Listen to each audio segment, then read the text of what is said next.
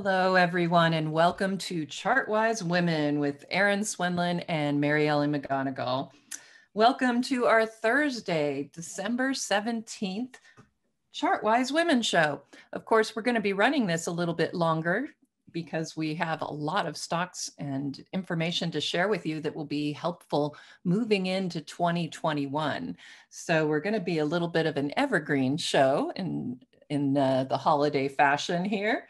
So let's go ahead and get started. Mary Ellen, how are you doing? Are you prepared for the holidays? Oh gosh, that would be a no with capital letters. As often happens out here. I know back east they're having this huge winter storm, and while it's probably not pleasant, it's certainly a little more holiday spirited than warm, breezy, balmy. But certainly mentally, yes, ready. Yes. So. It's going to be difficult. I'm very sad because this will be the first Christmas where really I haven't seen my daughters. I mean, it's unfortunately with our lockdowns here in California and where I live, Redlands being kind of a hot spot right now. I am opting to have them stay home and postpone our Christmas gathering. So wow, with vaccines and all of that, we'll be able to get back together soon. That is so good of you. I know. But let's talk about lighter things. Today, we're going to focus in on most likely to succeed, not from your yearbook, but from our stock knowledge. And we have lots of things to discuss as far as which indexes, sectors that we think are most likely to succeed in 2021. Felt that was a great opportunity for us to not only look back on which ones have done well, but to also look what we think will be happening in going into 2021. All right, so shall we get started with our wisdom of the week? All right, so my thought is, when I'm going, everybody asks us this time of year, Mary Ellen, what is our forecast? What do we see for 2021? And really it's, we don't have crystal balls. So what we are left with, of course, is analyzing those charts. And a lot of times you'll find that if a chart or if a stock, if an index has a history of success, that usually will lead to more success moving into the future. And I like to use those monthly charts and weekly charts to give me a sense of where a stock or ETF is going to go. Very good. Yeah, I totally agree. And my wisdom of the week talks about having a game plan. And by that, I mean, certainly listening to this show and elsewhere, really get an idea of where you want to focus next year. My work is all about uncovering where the growth is. Where is it currently? Where is the anticipated growth? And then within that, uncovering the best stocks to capitalize on that. So I'm going to be sharing with you some of that intel because going forward next quarter, there is anticipation that we will see some nice growth prospects, particularly if lockdowns are able to get minimized. So that will be the focus. But again, having that concept and where you want to focus will really help improve your success rate. Absolutely. Absolutely. And I think we preach this all the time about having a plan, having a structured approach to what you do. So I think that rolls right on into that. Well, let's go ahead and get started with our first most likely to succeed. And so I asked Mary Ellen, and of course myself, which index is the most likely to succeed going into next year? Would you like to share yours first? Oh, sure. Absolutely. So what I am focused on, or the ETF that I'm going to share with you is one that is actually on my MEM Edge list from my newsletter. And it's not often that I plop on an ETF, but this one just had to be done because it's in the biotech space. It's ARKG, ARC Genomic Revolution. And this particular company or ETF, as the name implies, the companies underlying within it are those that are in the genomic, whether it's sequencing, there's now an ability using CRISPR technology to actually revert and change an individual's genes so that they are more receptive to a drug. That's happening right now with blood sickle cell anemia, where they're actually able to change the genomic makeup of an individual so that there's just lots going on. And it's also cancer related. So the innovation there is really driving those underlying stocks higher. And we can see it's had a nice move here of late, pausing as well it should. So, but I would definitely keep this ETF on your radar screen simply because they are at the cutting edge as far as using technology, the underlying companies in the ETF, and it does appear poised for continued further upside. The FDA has increased their approval, reduced approval times, and increased their number of approvals for new drugs. And all of that is being driven by technology, a lot of it COVID driven, as far as bringing all these technologies together to find a cure in record time, find a vaccine that's being then translated into other diseases and other areas. So this is my pick. Ah, interesting. Mm-hmm. So I'm going to show everybody my look. I have a chart that I use regularly. Well, not totally regularly. I look at it regularly, and I will put it in the Decision Point Alert newsletters when I want to point out something. But since we were talking about, the success of some of these different indexes, I thought it'd be interesting to see what their success rate was this year to give us an idea of what we could expect in the future.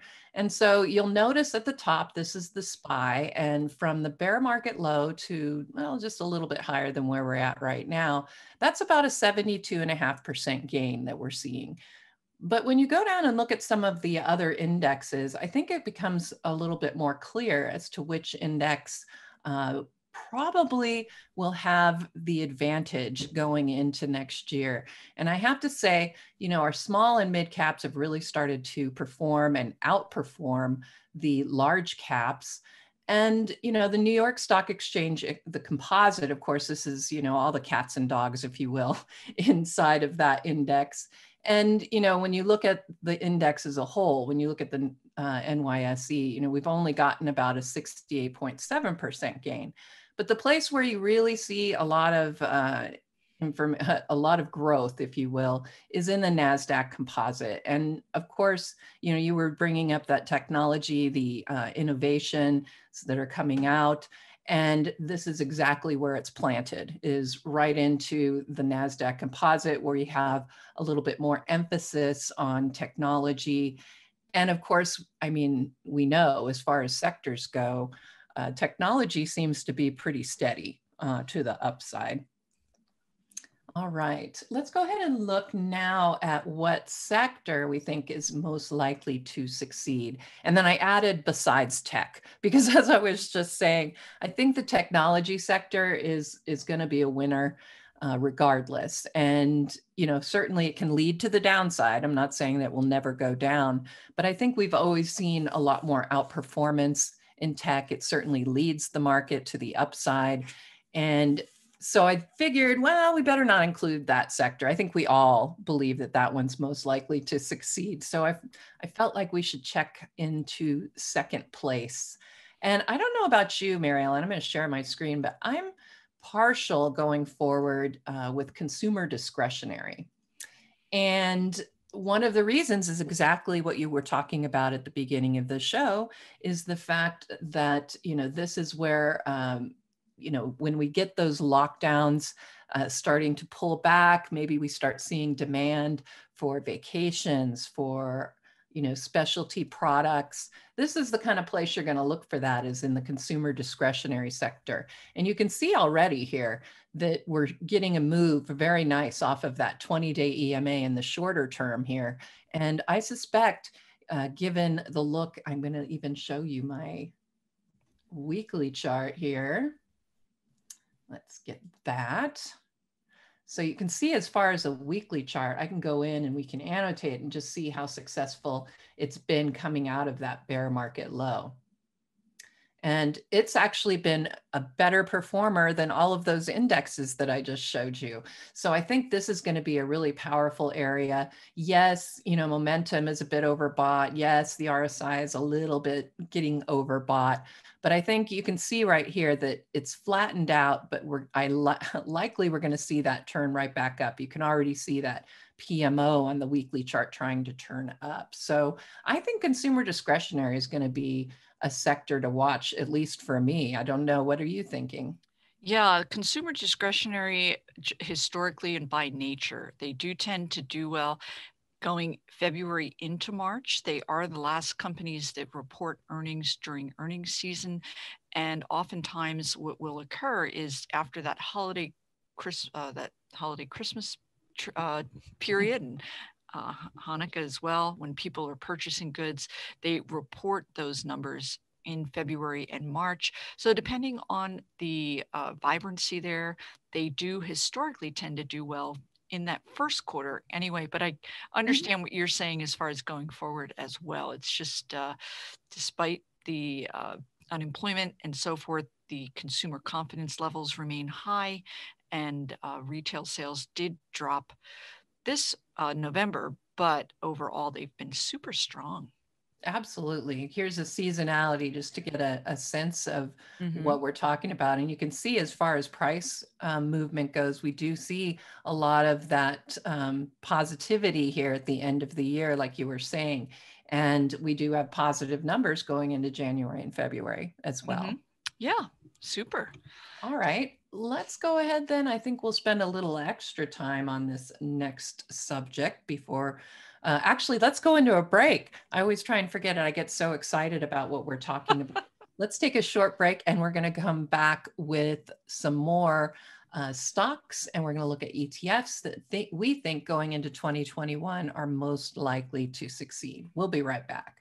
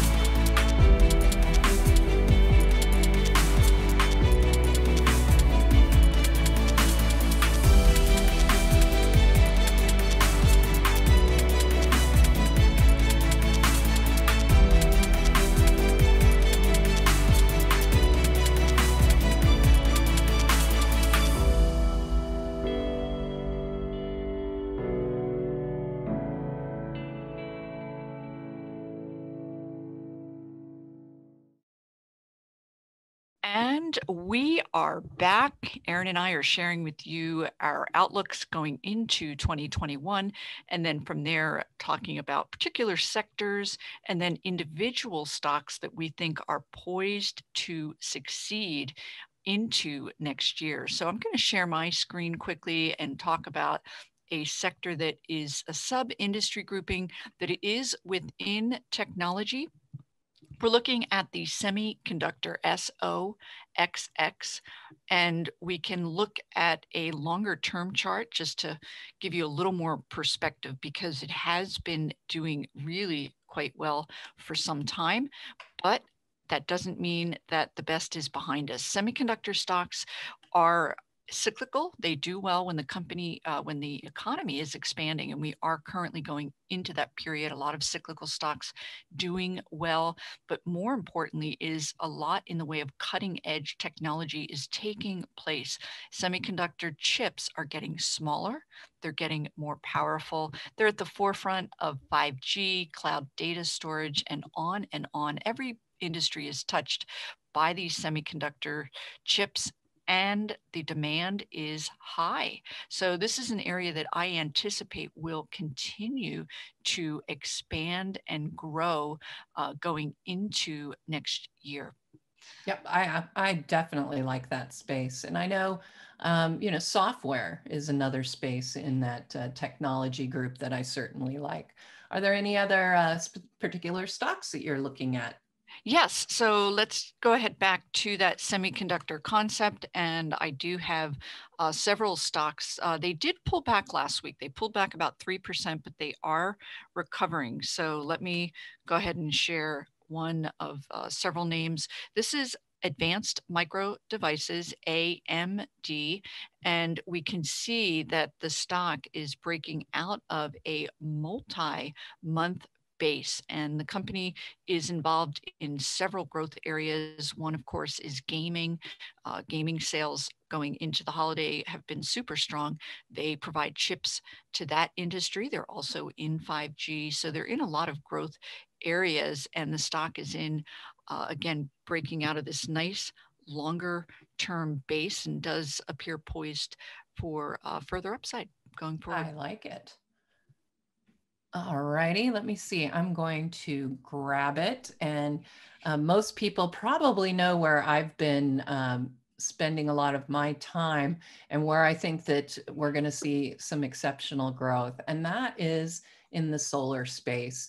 I've been a big supporter, if you will, of the solar stocks. And I've continued to throw some of those in to my decision point diamonds. After we get some pullbacks in this space, it is an excellent time to enter. So right now you can see we've had these pullbacks. This is the solar ETF. So if you don't want to be open to quite as much risks, because like biotechs, a lot of times some of the solar companies can give you a wild ride from one day to the next. And if you just don't have the stomach for that, an ETF is a great way to spread your exposure over a lot of those solar stocks. So you tend to not see quite the volatility, at least on that ETF.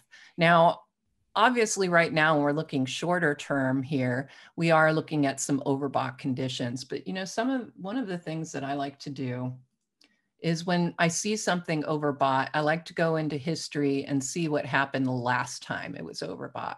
So in this case, that was about a 10% pullback. The pullback here was about 18, 15%. So that's a little bit tough to deal with, but you can see back here too, we had about an 18% loss. So the last time we didn't get too heavy of a pullback. So I suspect we're going to continue to see that growth moving forward, and momentum is certainly going to the upside. You can see the volume continues to come in. And if I were to look at some of the places that I really like as far as solar goes, I actually do own SunPower right now. So I'm going to show it to you because I like it for obvious reasons. I wouldn't have it. I own it. And like you can see, we can get these big swings to the up and the downside.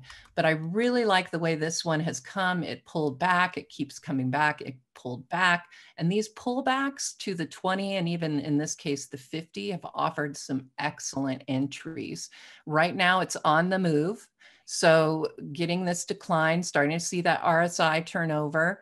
We might get a better entry here, but honestly, I think it's going to be a giant winner going into 2020. And I did want to share one other characteristic that is expected to continue to drive these stocks higher, and that is Biden has plans to put in place a $2 trillion climate plan in place. And a lot of that is going to be allocating money toward the development and continued advance among these renewable energy stocks. And I think we're just really fuel cell technology. We are at the cusp, at the very beginning of explosive growth throughout the industry. I absolutely agree.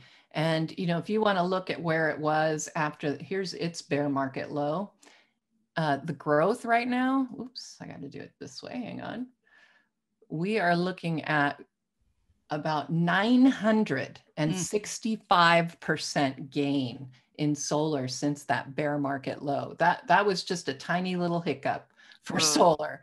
And Wow. I suspect, as you said, we're going to continue to see that growth in Yeah, the Warren Buffett just he announced plans in January. I believe in May he opened big solar in Nevada field. So it's definitely gaining traction in a lot of places. Absolutely. And here's another one. This actually was on my diamonds list yesterday. I presented this one, having a better day than SunPower, it appears. And I pointed it out mainly because we were just about ready to get a breakout here. We had a perfectly textbook um, a rising or ascending triangle. You know, you get the flat top and then the rising bottoms. And the expectation is a breakout. And sure enough, that's exactly what we're seeing right now. We just got the buy signal coming in on the price momentum oscillator. And you can see the RSI has been very positive and it's not that overbought right now. So I think that, like I said, I offered it as a possible entry yesterday. And with this new breakout, I think that this could be a good entry going forward, even though we are looking at all-time highs. I'll race you to the trading desk. There you go. Yeah, and this is under that technology space. So like I said, we were looking at some of our favorite sectors and areas in the market, and we kind of excluded technology to some degree when we were looking at the sectors, because again, this sector just tends to lead and do particularly well. Did you have any other stocks you wanted to share? Well, there were a couple I was going to share within the space that you are reviewing right now, alternative Excellent. energy. And this one is just breaking out. It's called Renewable Energy Group, REGI. And I can just take a second here and mark this particular chart up. I actually own this one. I picked it up here on this base breakout. My son works in renewable energy, fuel cell, and he told me last week this was his favorite stock. So Oh, nice. in his honor. Yeah, so it has had this nice base breakout here. We've gotten nice volume, and the stock is now in a nice confirmed uptrend. It is a little bit extended. It's up another 4% today. Not sure that I would chase it, but definitely looks, you can see, you want to see historical precedents where the stock can have nice lengthy advances. So that's a name there. I like that. No, I think that this is going to be a really interesting space moving forward. And I do agree with you that technology, semiconductors, software, all of those are really lining up nicely. Did you have any other favorite stocks that you had in mind? Oh, and you're referring to Anyone, overall? Oh any and my all. gosh. Yeah, this is one that I've owned for a while. It's my fan fave, and they've actually started advertising, and I love their ads. This is Etsy. It's a little bit out and up and out, but it is a consumer discretionary. Erin, you talked about this industry. This is online only. They do not have any brick and mortar stores, and they are a platform for those we've talked about that are crafty, that they can sell their wares, and then individuals can, of course, purchase them. The platform is very digitally, technologically advanced. And so that when you go back, it knows what you like, it suggests, it's just super vibrant. And the stock is in a very confirmed uptrend. Their big move out of here was all about making masks, but they've expanded to where their home furnishings, but a lot of quirky yet really unique items on Etsy. For those that haven't visited the platform, take a peek. But we can see it's again a little extended here in the near term, but I'm looking longer term into next year. It's really has a record number of new subscribers last quarter. I think they're going to continue to grow. I absolutely agree. And I'm going to share one more that I like, and that is currently home builders. I don't know what you're thinking about that area, Yeah, but right now they really are starting to take off. This is Pulte Group, and I will tell you that I did sell this one yesterday. So wishing I hadn't, but I well, picked yeah, up a lot of gain from back here. So it was time to book some of those profits going into the holidays. But you can see really nice breakout today. And, you know, the home builders, like I said, there's a lot of interesting stocks in that area. This is NVR.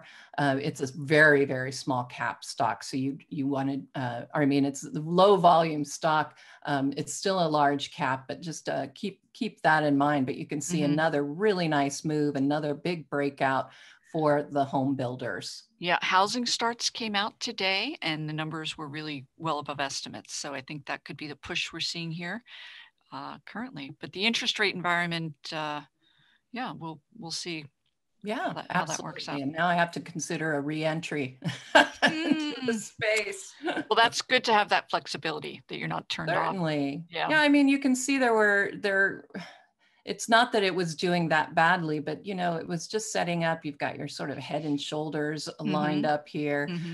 You know, I just going into the holidays, I wasn't feeling so comfortable, but all right. Hey, well, we all have that happen. Let's go ahead and get to our final segment. Yeah, that happened. Mary Ellen, tell us about this story that you. Of course, yes. We scour the globe for interesting headlines, and this week it's coming from Japan. An apparel manufacturer has come up with what is called a pajama suit.